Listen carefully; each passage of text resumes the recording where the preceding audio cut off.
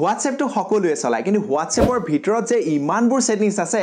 তাৰ বিষয়ে আপোনালোকে জানেনে WhatsAppত বহুত কিছুমান কাম কৰিব পাৰি তাৰে ভিতৰত আপোনালোকক পাঁচটা মজা সেটিংসৰ বিষয়ে আজি এই ভিডিওত জনাম যি কিটা নেকি নতুনকৈ আহিছে আৰু তাৰে ভিতৰত হয়তো আপোনালোকে বেছি কিটাই নাজানিব গতিকে আপুনি যদি জানিব বিচাৰে WhatsAppৰ একদম ভিতৰুৱা কেইটামান সেটিং সেই সেটিং কিটা আপুনি এই ভিডিওটোতে গম পাব গতিকে আহকচোন দেৰি নকৰি ভিডিওটো আৰম্ভ কৰো মই চিত্ৰঞ্জন আপোনালোক সকলোকে পুনৰবাৰ স্বাগতম জনাইছো আমাৰ এই ডিজিটেল সহায় YouTube ফেমিলি লৈ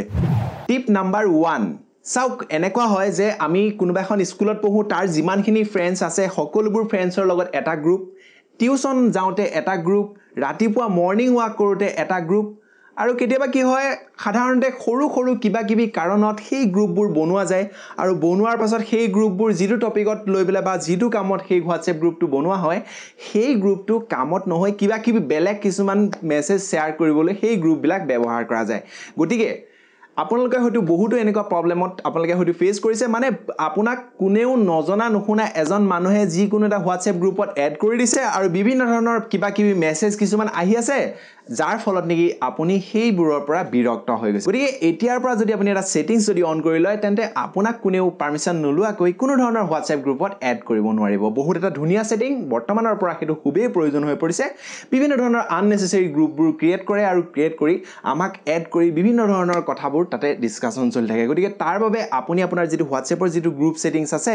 হেইটোৰ বাবত আপুনি সেটিংসত যাব সেটিংসত গৈ যেটো প্ৰিভেসি বুলি আছে প্ৰিভেসিত যোৱাৰ পাছত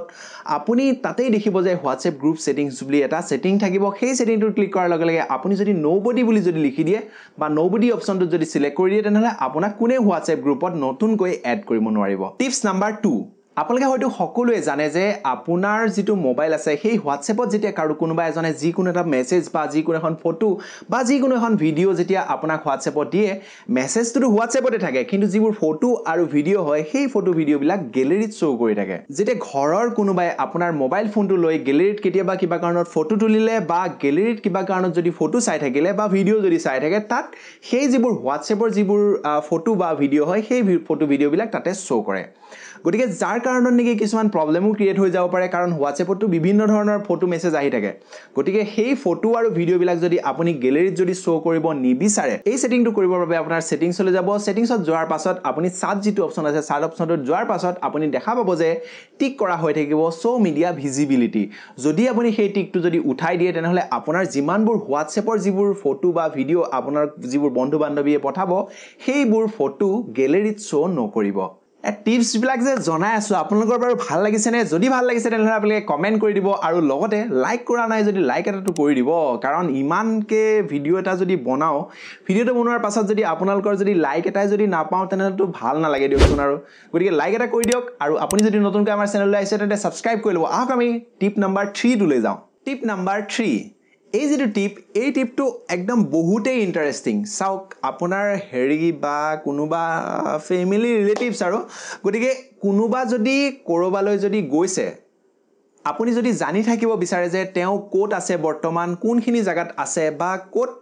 আছে আৰু একচুয়ালি সিম্পলি ক'বলৈ গলে তেওঁ বৰ্তমান কোট আছে তেওঁৰ যেটো লোকেশন আছে সেই লোকেশনটো যদি আপুনি WhatsAppৰ জৰিয়তে যদি জানি থাকিব বিচাৰে তেনেহলে তেওঁৰ মোবাইলত সৰু এটা কাম কৰিলে আপুনি সকলো বিলাক গম পাই থাকিব তেওঁক আপুনি কৈ দিয়ক যে তেওঁৰ আপোনাক যেটো যেনেকৈ নৰমালি যেনেকৈ মেছেজ কৰে সেই মেছেজটো ওপেন কৰি তাত যেটো অ্যাটাচমেন্ট যেটো সিম্বল আছে সেই সিম্বলটো ক্লিক কৰি যেটো লোকেশন আছে লোকেশনটো ক্লিক কৰি দিয়াৰ পাছত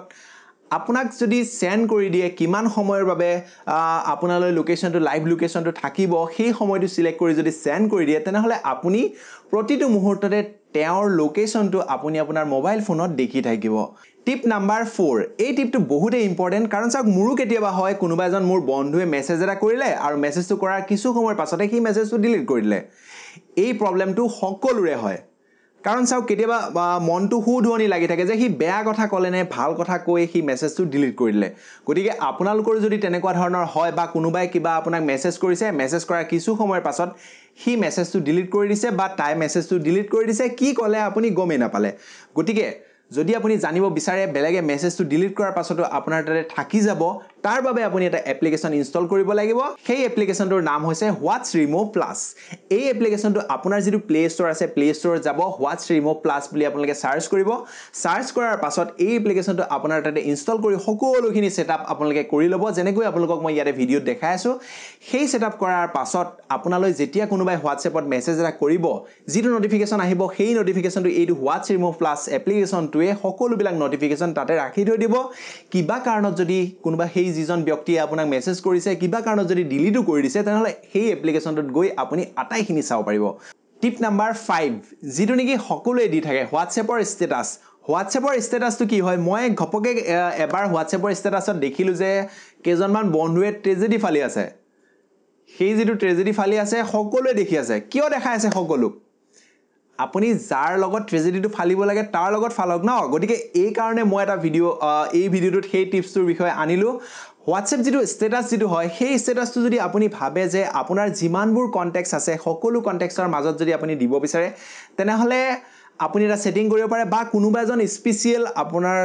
গাৰ্লফ্ৰেন্ড বা এনেকুৱা ধৰণৰ কাৰবাৰ তাত যদি আপুনি কেৱল মাত্ৰ তেওঁহে দেখিব তেনেকুৱা ধৰণৰ যদি আপুনি সেটিং কৰিব পাৰে হেতু আপোনালোকে কৰিব পাৰে আপোনাৰ যিটো হোৱাটছএপৰ সেটিংছ আছে সেই সেটিংছত আপুনি একাউন্টছত গৈ যিটো প্ৰিভেসি বুলি এটা সেটিংছ আছে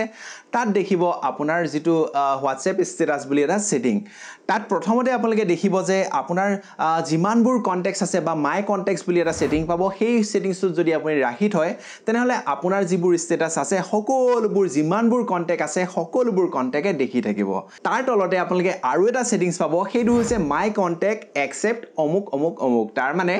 আপোনাৰ দেউতা মা টিচাৰ এনেকা কোনোবা আপুনি যদি দেখাব নিবিচাৰে তেনেহলে তেওঁলোকৰ বাদে বাকি যিমানবোৰ কন্টেক্ট আছে সকলোবিলাকে আপোনাৰ হোৱাটছএপ ষ্টেটাসটো দেখিব গতিকে আপুনি সেই মানুহকেজন সিলেক্ট কৰি দিলে হল কোনে কোনে আপোনাৰ হোৱাটছএপ ষ্টেটাসটো নেদেখিব থাৰ্ড যিটো সেটিংছ হেইটোহে মই কথা ক'বলৈ গৈ আছো হেইটো হৈছে যে আপুনি কাক আপোনাৰ হোৱাটছএপ ষ্টেটাসটো দেখাব বিচাৰিছে যাক আপুনি দেখাব বিচাৰিছে তাক দেখাওক ট্ৰেজেডি ফালিছে গতিকে ট্ৰেজেডিটো তাক দেখাওক যদি আপুনি কাৰবাক যদি প্ৰপ'জ কৰিব লগা হৈছে তেনেহলে প্ৰপ'জটো তাকেই কৰক ন গোটেই মানুহবিলাকক কিয় দেখাই আছে গতিকে এই সেটিংছটো আপুনি কৰি ল'ব পাৰে যে আপুনি কাক আপোনাৰ হোৱাটছএপ ষ্টেটাসটো দেখাব বিচাৰিছে তেওঁক আপুনি হোৱাটছএপ ষ্টেটাসটো দেখাই দিব